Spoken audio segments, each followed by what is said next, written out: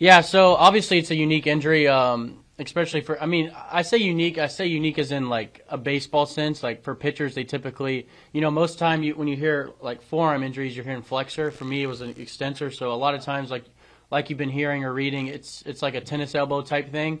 So yeah, I had some various off-season changes. I started kind of doing a weighted ball program.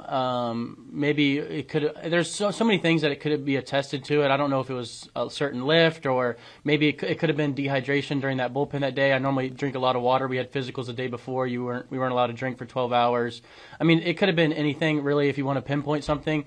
But I think some of the just the workload for me. Being a young guy, you kind of learn that. You're kind of going through as you go through off seasons. You kind of work. You're trying to figure out what works for you. So for me, you really don't know what works for you unless you kind of experience it. So I kind of started throwing my bullpens and stuff earlier this year because obviously I was coming in competing for a job. So I wanted to come in ready. Almost wanted to come in as if it was a mid-season. I think maybe going into my first bullpen, I was kind of letting it go a little bit too much and. Like I said, it's just a maturing process and kind of learning what works and what doesn't work. But thankfully, I was, obviously the day when I threw my first bullpen after the pen, I was worried that it was going to be maybe something more significant with just the lack of range of motion and stuff that I had. But thankfully, I was thanking the Lord every single moment. That when I got the MRI, everything was so clean on the structurally. It was best case scenario type stuff. So I feel really, really good right now. I'm kind of taking it day by day with the process of it. Obviously, it's kind of unique with how the prognosis works out and how when to start throwing and stuff like that. But I do know that I feel really good and I'm feeling better every single day. And I'm thankful that it's just a minor thing. I should be back soon.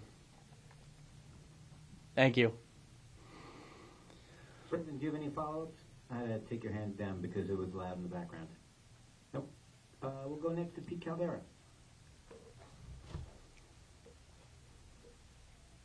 Clarke, how early did you start? How early did you start throwing those bullpens this offseason, and how did you feel early in that process? Yeah, I felt amazing. I think this was probably the best I felt coming into a camp, as far as an arm standpoint goes and body standpoint. I probably started throwing maybe December, when typically, I would start throwing in January. I probably had 12 bullpens before I came into camp. And my velo's been up a ton. Typically in a bullpen for me, I've never been able to get over like 92, 94 just because there's no adrenaline and stuff like that. But in I think that's another thing to attest this to is my velo was up in all these bullpens. I was 95, 97, 96. So my stuff was better than it's been playing in bullpens, and I think that that could have led into it a little bit, just being just a little bit of slight velo jump and being a little bit more twitchy. Obviously, things can be more susceptible after that. Thank you. Mm-hmm.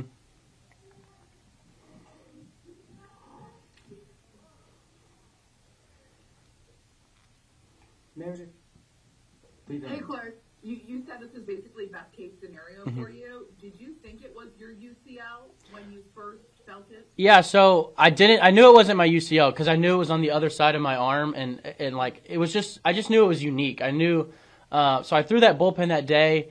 Like my velo was up a ton. I felt really good, and then like halfway through the pen, it just didn't seem right. It wasn't coming out the same.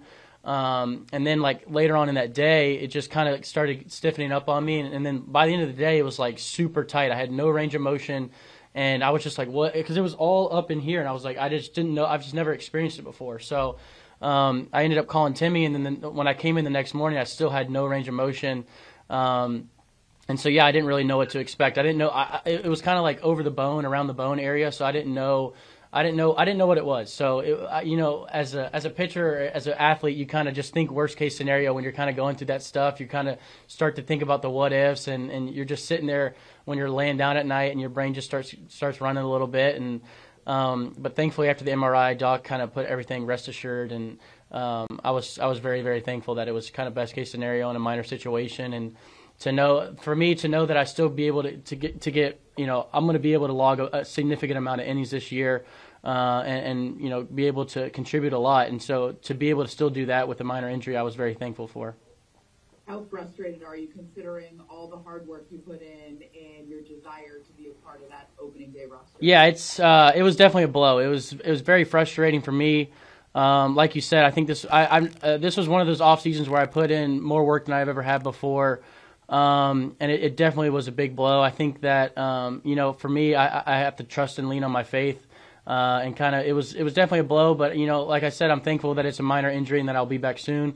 But it was one of those things where it's just another mountain to climb, and it's kind of it's all a part of this game. When you're young and stuff, you have your adversities and your ups and your downs, and so it's all a learning process for me. I'm in a really good headspace right now. Thankfully, I'm with a really good training staff, and these guys surrounding me, they're really, really good with what they do, and I'm already feeling tremendously better. So I think it's one of those things where it's kind of you got to take the way with the good with the bad, and kind of just keep on moving forward. So that's what I'm going to keep doing. Thank you. Best of luck. Thank you. Next one goes to Christy Acker. Hey, Clarke, I'm just curious. You said you made some changes this winter and your velo was jumping up. Was that the goal of the changes, to get the velo up? So I implemented I've done weighted balls in the past, but not I didn't do them in the recent years after I had Tommy John in 2017. I kind of got off the weighted balls, and then as it's kind of growing in the game, there's some things mechanically that I wanted to clean up, and I thought, I figured with the weighted balls and the Yankees, and as we talked through the stuff, we figured the weighted balls might help clean up some arm path stuff, and I really wanted to clean up. My goal was to clean up my mechanics with my lower half mechanics, and a lot of that could, with the drills that I was doing with the weighted balls, the walk-ins, the wind-ups, and a lot of those drills, it really helped clean that up. And another thing it was kind of doing was kind of cleaning, in previous years I had a longer arm path. So with the weighted balls, it kind of helps shorten up your arm path and kind of helps clean up some of that stuff. And it honestly, as far as that goes, it did help me. Mechanically, I was feeling in sync and stuff like that. So the goals that I had this off season, I reached because of those weighted balls. So it wasn't like I was trying to do a velo program or gain velocity. I think that was just, offhand of it. I ended up gaining velocity. I don't know if that could be attested to that, but I think another thing was throwing earlier. My arm just was in shape from the season, and it just kind of rolled over into the next year. And then I think, gaining some strength and putting some good weight on and stuff like that can also be attested to the velo jump. Also, what changes will you make now going forward to prevent this? Yeah. Are weighted balls out, or what will you do? Yeah, I think, that's a good question. That's another thing, when you kind of experience stuff like this, it's a maturing process because you get to learn and pick and choose things that work for you and don't work for you. And thankfully, I could have had it could have been a lot worse, and it could have been attested to weighted balls. It could have not been attested to weighted balls. So it's one of those things where, I think maybe I'm going to do it in a more controlled environment, maybe as far as not trying to do pull downs or certain exercises where I'm just, max level. Maybe stuff that can, walk-in drills and certain drills that help me stay on top of the ball can lead to, continuing to clean up my mechanics while also not kind of, using too much effort level to where I'm fatiguing in the season or muscle injuries like this pop up. And so another thing is, I want to be smart with this because it's a muscle injury. So, muscle injuries, how hamstrings are and stuff like that. It can linger around and you can have setbacks. So I really want to be smart in this rehab process and kind of make sure I'm staying on top of all my stuff to where I don't have to deal with this again in the season. That's the goal. Thank you. Thank you. We'll take the next one from Dan Martin. Hey, Clarke, the changes that you were just talking about, were they all made under the auspices of the Yankees, or did you do some of this on your own or with your own trainer during the offseason? Yeah, so I didn't spend my time in Tampa in the off season. I wanted to try to get down here, but with the COVID restrictions, I couldn't get down here. But I was in constant communication with the Yankees. Sam Breen and Matt and all those guys were great with that. Sam and I were working on stuff that we had stuff and cues that we were working on at the alternate site last year, whether that be like lower half mechanics, pulling off the ball, or some of the upper body stuff was like arm path and stuff like that. And I figured that with the weighted ball, and they figured with the weighted ball program, this stuff would help contribute to cleaning that up. So everything was in conjunction with the Yankees. I didn't really go out and have a separate trainer or try to do something that wasn't under their jurisdiction. And they knew everything that I was doing. So we were in constant communication. And so it was just kind of one of those things where this injury is kind of, I kind of attested to so many different things, but maybe coming into camp and letting it go a little bit too much in the first bullpen and kind of having that maturing process. And, you like I said, you learn from this stuff. And thankfully I'm young, and thankfully it's a minor thing, and I'll be back soon. And when we talked to Aaron about this, when he first mentioned it, he said you would not pick up a ball for 3 to 4 weeks. Is that still the timeline? Yeah, the time, it's a fluid timeline. It's a day-by-day thing. I know that, a lot of the things that we said early on for me and requirement for me to throw is, get that range of motion back, which I have complete range of motion, and be pain-free. And I'm pretty much pain-free right now.